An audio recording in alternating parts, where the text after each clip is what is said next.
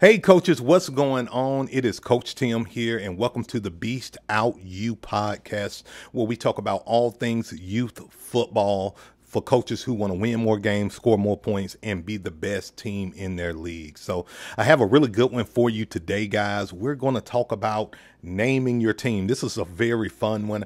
I actually get a ton of coaches asking me, especially coaches who are just new to the youth football game, Coach, how do I name my team? I'm stuck. I got a brain fart. How do I do it? And I got a lot of experience with this because I feel like I'm the master of branding teams. I love doing it. It's something that I get a lot of satisfaction out of. So the first thing you want to do when you are naming your team is, number one, you want to see, you really want to have clarity on your location. And do you want your team to represent the high school or the neighborhood that you're in? Okay.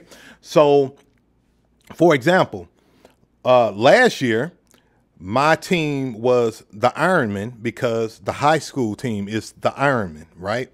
So, and it's a long football legacy with that Ironman name. So it just made sense to name my youth football team after the high school. And you may want to do that even if like it's a middle school, or it's going to be advantageous for you if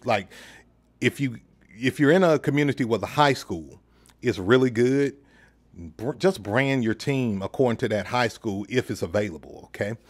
Number two, and this is my favorite, guys, what I do is I truly like to be creative and imaginative of what's the ideal team I want, how I want it to look, what's the color scheme I want them to have.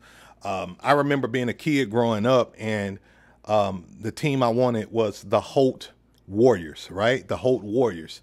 And what I decided to do was, as I, started coaching, I ended up starting a team called the East Side Warriors. I just fell in love with the Warriors name. And, we worked on our color scheme. We was looking at yellow and black, and then I decided to do something a little different because a lot of teams in my league was wearing black at the time. I said, we're going to go black and blue. Yellow and blue. And it was a hit. A lot of kids wanted to play for my program just because our jersey colors was different from any other team in the area. We were very unique. I kind of branded us as a team that's almost like an all-star team, a regional team. So,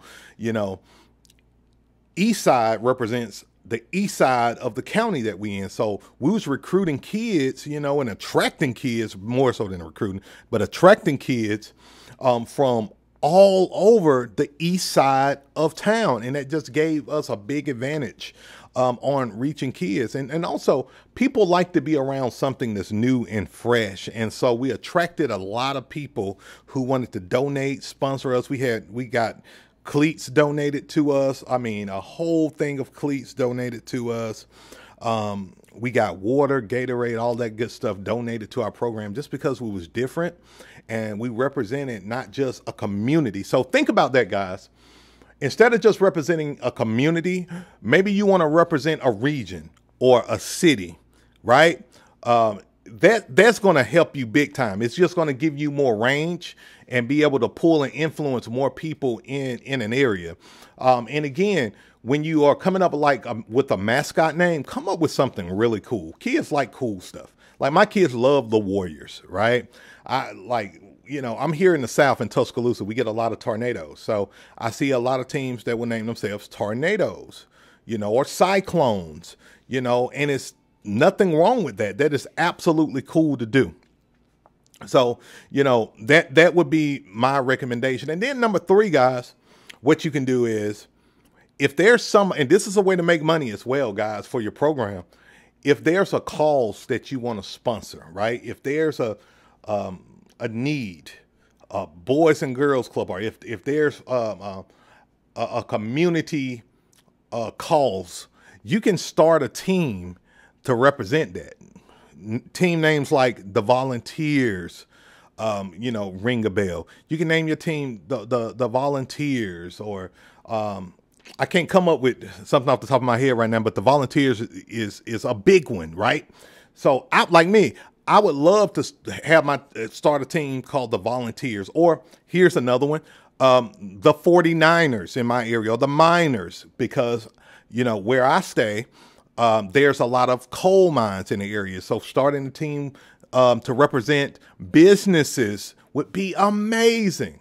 You'd be surprised at how much money you can generate for your program if you say, okay, we got a lot of coal mines in the area, so let me, you know, name my team the Miners. If there's a lot of manufacturing places, you know, maybe the Packers, for example, right? So you can do a lot of things, guys, to really be creative with what you do as a youth football coach. The last thing, you know, this is just the last thing I'll say on this is, and this is like a what not to do, okay?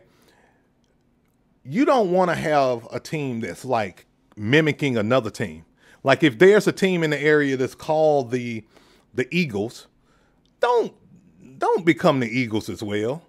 Don't become the Golden Eagles or something like that. Be different. Be unique. People like different. People like uniqueness, and so strive that way, guys. So again, I wanted this video to be short and sweet. I hope this helped. If it did, make sure you hit that like button and subscribe to my channel. Till next time, guys, be great, have fun, and beast out. Peace.